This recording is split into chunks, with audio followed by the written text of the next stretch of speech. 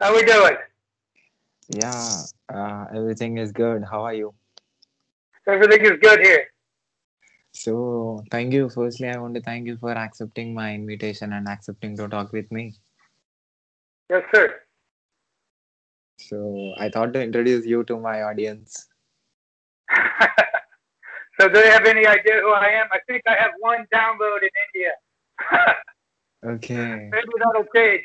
But hey, thanks to that one bastard who did. I appreciate it. So, you're from? I am from. I'm coming out of Indianapolis, Indiana now, but I've lived in Okay. lots, within America.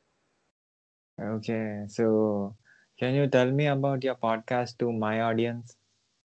Yes, we're called Partners in Crime. It's partners with a hyphenated N in crime. And what we do is we tell stories of the legendary gangsters. So far, we've just stuck to basically the American New York area, but we'll eventually get all around the world. And basically, like that's what we do. We read the story, we research it for about a week, 2 weeks, lay it out, and my buddy Zach, he reads it out, the storyline, and I'll do the commentary, add the color to it. And our other buddy Brett Sexton, he's kind of a film aficionado. He kind of puts that spin on it. And Joshua, the intern's a young guy who does all the engineering and stuff. He throws his 2 cents in a little bit too. Are you the only host? Pardon? Are you the only host? Do you have partners? I have partners. Yes, yes, yes. Okay. There's four of us all together. Okay, so what actually made you to think about the rebels and talk about the rebels? Yeah, it's a good question. Just one day I said, man, I'm going to do a podcast about gangsters. And I got my girl that buys things for me. I gave her a list of equipment I wanted. She started getting it down to the best prices and stuff. And I was actually going to do it with a good friend of mine, like a childhood friend, but he had some issues and stuff, could never quite get on board. So I know Zach. I know Zach. So he does podcasts and sports broadcasting and stuff. So he actually knows a lot more about it than I did. And he jumped on board right away, and he hooked me up with Brett, the other guy. And so they're young like you. You know, they're more professional. They got me to talk into the microphone and all the stupid things I was doing wrong. I get excited. I get away from the microphone, things like that. So in hindsight, I'm glad they're on board. But I don't know. It just hit me, came to me in a vision, you know. And I really feel like the gangster stories aren't just stories about crime, but they're part of the American story, at least a big part of it. And I kind of consider it like a history lesson that a lot of people they don't know. So only American gangsters, or all the gangsters from other parts of the world too.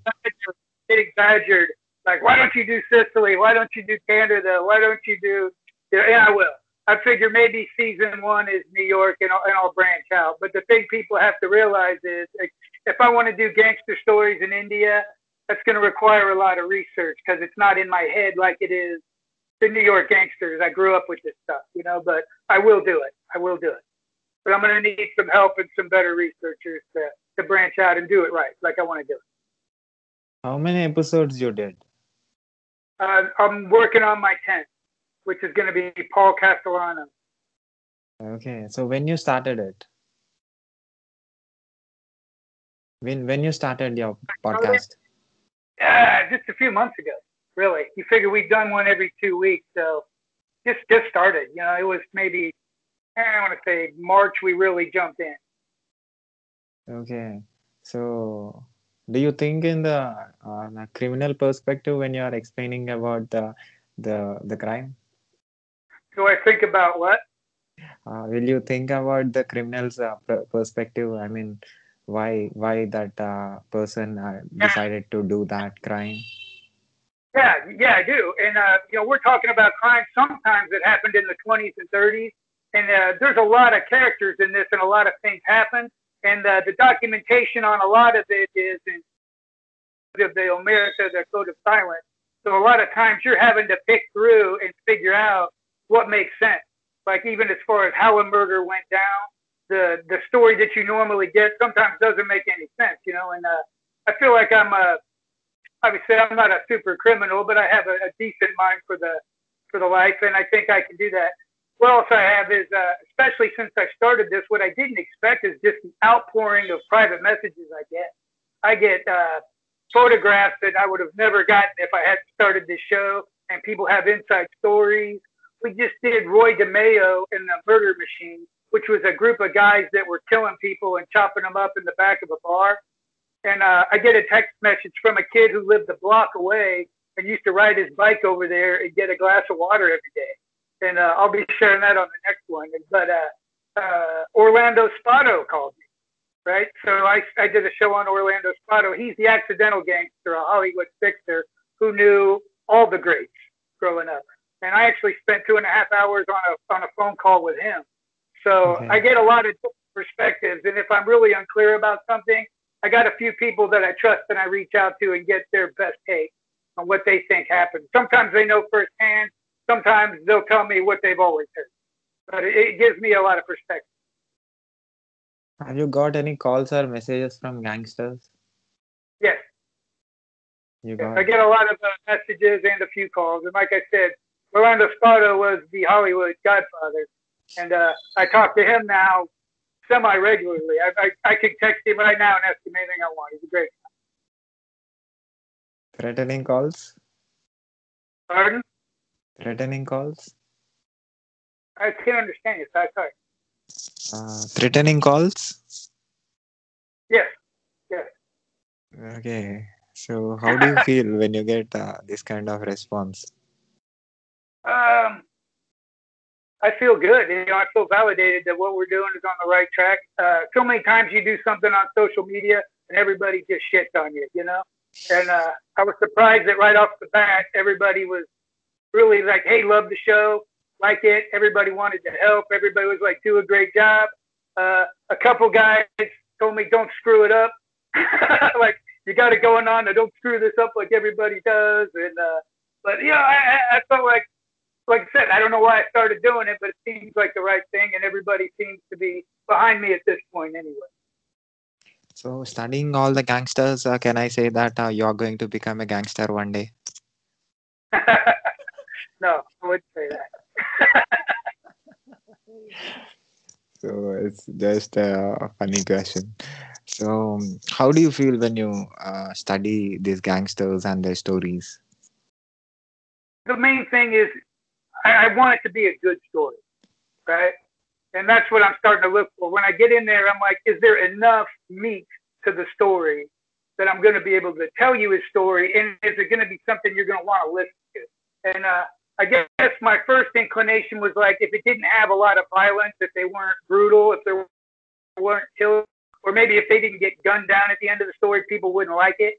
And gratefully, I found that to not be the case. I can do stories about gangsters that never killed anybody, and just how they came up in it and how they made their money. And people seem interested in the whole package, not just where they gunned down, which are great stories too. When you get into the violence of the criminals, I think a lot of that's our allure to them, but there's so much more than that. But what I really look for is like, my shows are over an hour. I'm like, are you going to sit there in your car and listen to me for an hour, or are you going to get bored and turn it, listen to a Bigfoot podcast or something? So that's mainly what I'm looking for is, can I keep you engaged? So, That's the story. okay. So, what do you think that why these people are going against to the present rule and not satisfied with the rule and going against to the law? Why? Originally, you figure when you came to America, like I'm of Italian descent. We come in, we're looking for this new life, and what we got was like, hey, you could sweat it out in a factory and die a young man. And it's not just Italians. It happened to the Irish. It happened to the Jewish people. It happened to everybody that comes in. There's no opportunity and stuff. And kids growing up, they see violence in the streets. They grew up in hard times, and then they'll see that there's people that have a better life. And unfortunately, this was an opportunity for a better life, brought on by Prohibition. When they mistakenly tried to outlaw alcohol in America, they created this enormous opportunity, for people to commit crimes, to sneak booze in and make a ton of money.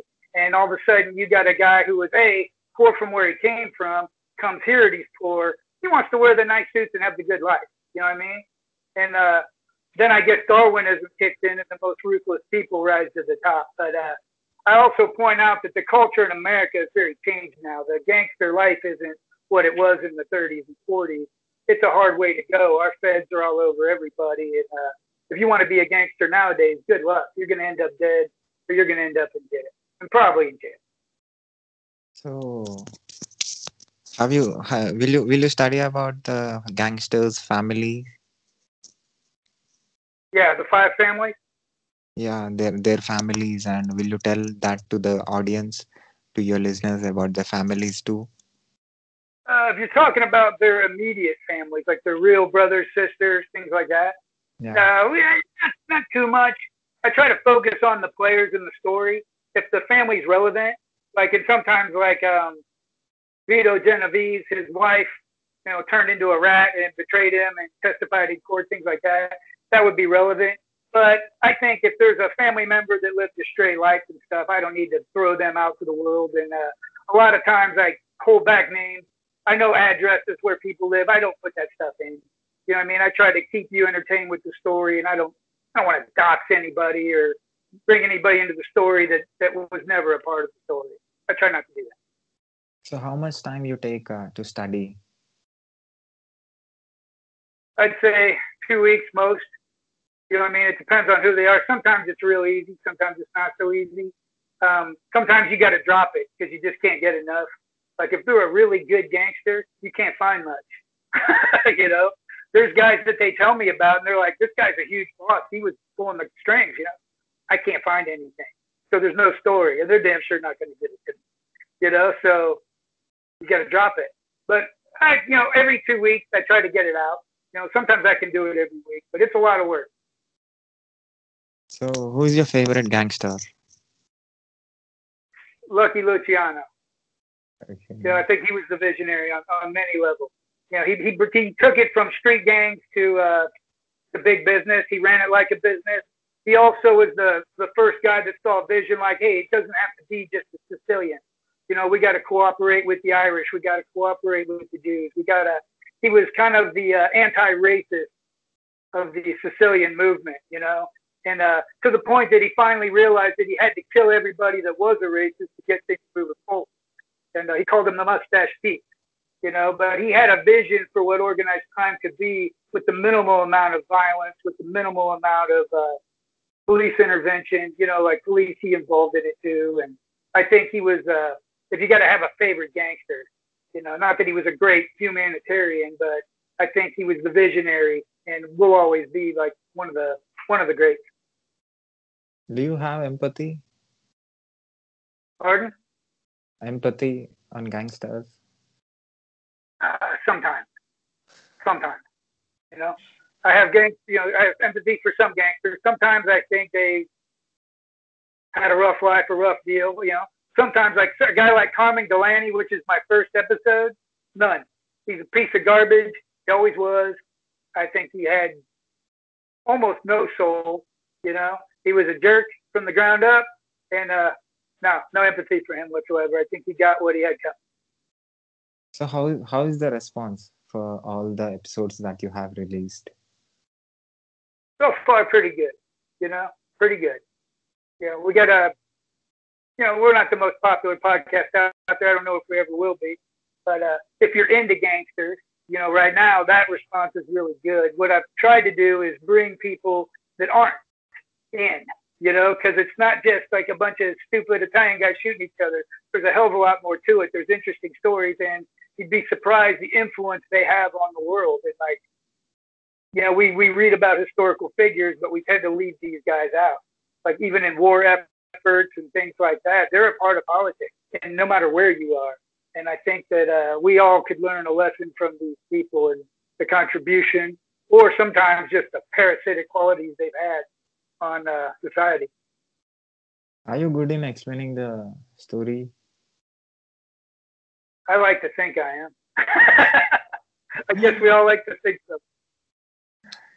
So, I've had feedback to that effect. Yes, they say I'm good at explaining it. okay. So, so why only podcast? Why you decided to use only your vocal cord? Well, for one thing, I'm not much to look at. I have a radio face, but right now, I guess it was just simpler, and I edit the hell out of my shows.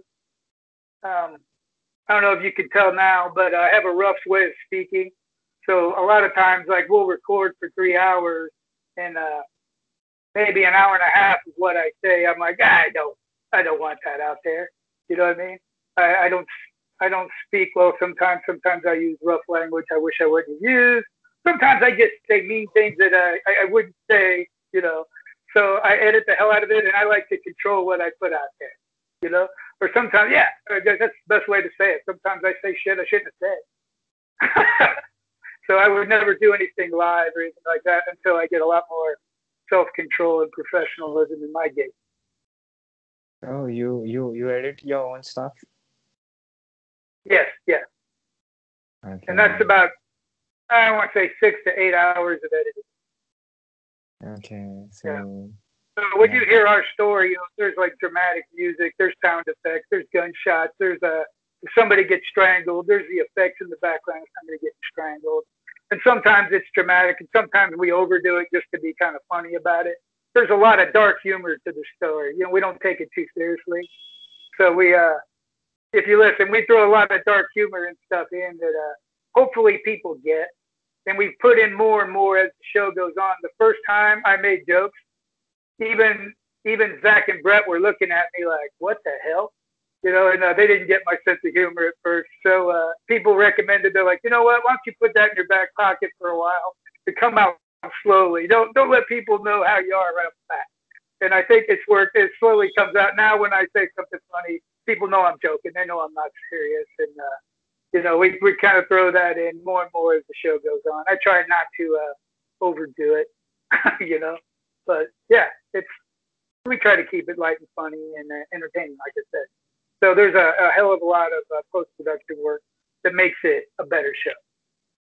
So even if you study Indian gangsters, you will I mean you will get a lot of information about the gangsters and their stories. There are a lot of Yeah, gangsters before in India. I don't know whether they are there right now. yeah, yeah. I prefer to do stories about people that are dead because it's Okay. not as dangerous. You know what I mean?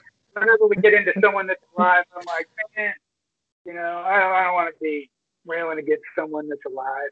Last thing I want is a beef with a gangster. Not what I'm about. You know what I mean? Even That's not even funny. I'm not trying to get the personal shit going.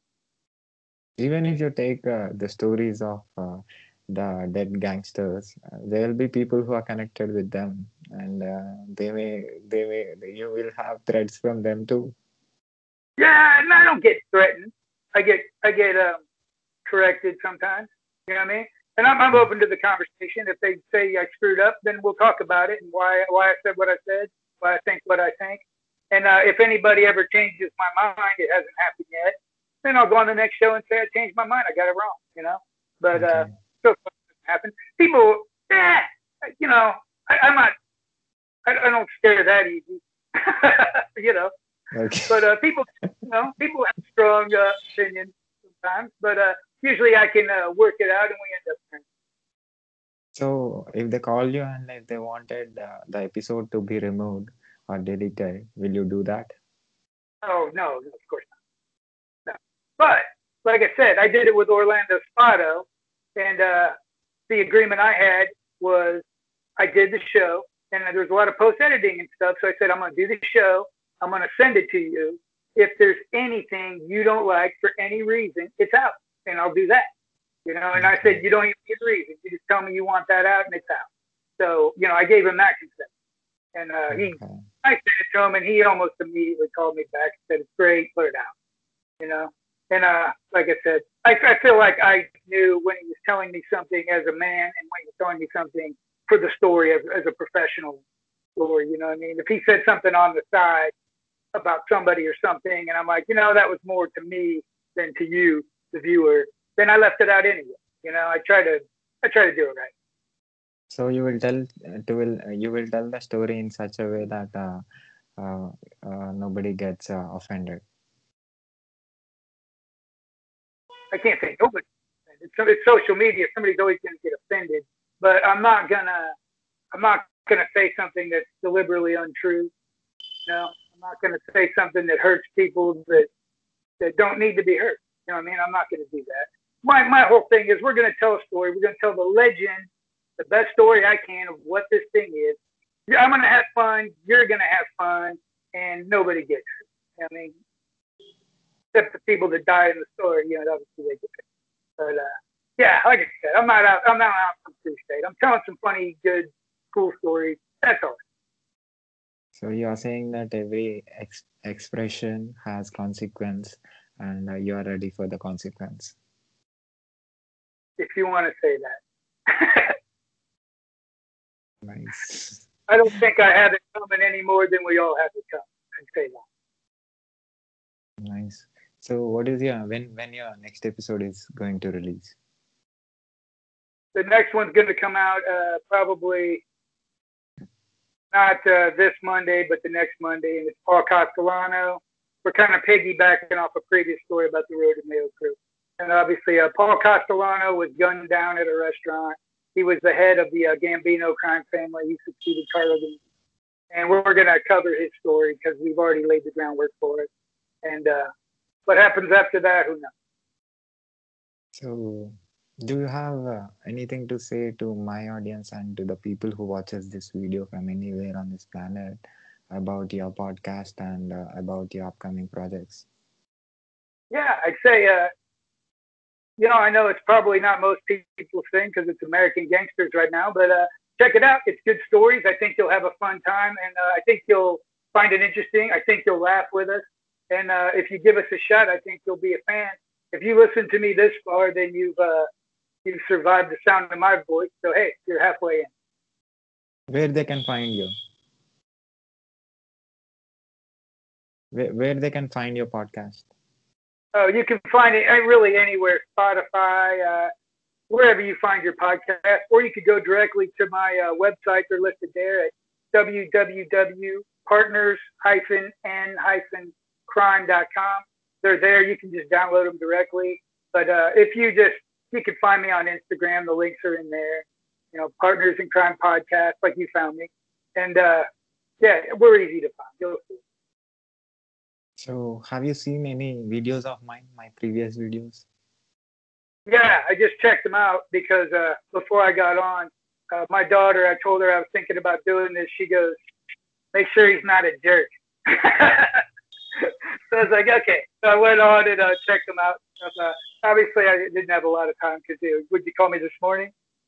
But yeah, I checked them out. It seemed interesting. It seemed like you're doing some good stuff, and you seem like a good guy.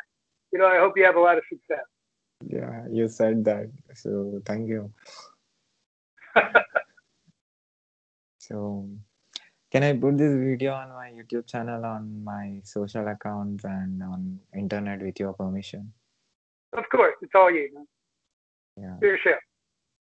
Yeah. Thank you so much for giving your valuable time and telling about your podcast and giving answers for my questions. I appreciate it. Hey, thanks for your time, my friend. Yeah. Have a Thank great you. day. Yeah. Keep going. Keep telling the crime stories to the world. Do what I can. Thanks, man. Yeah. Take care. All right. Man. Have a great day. Yeah. You too.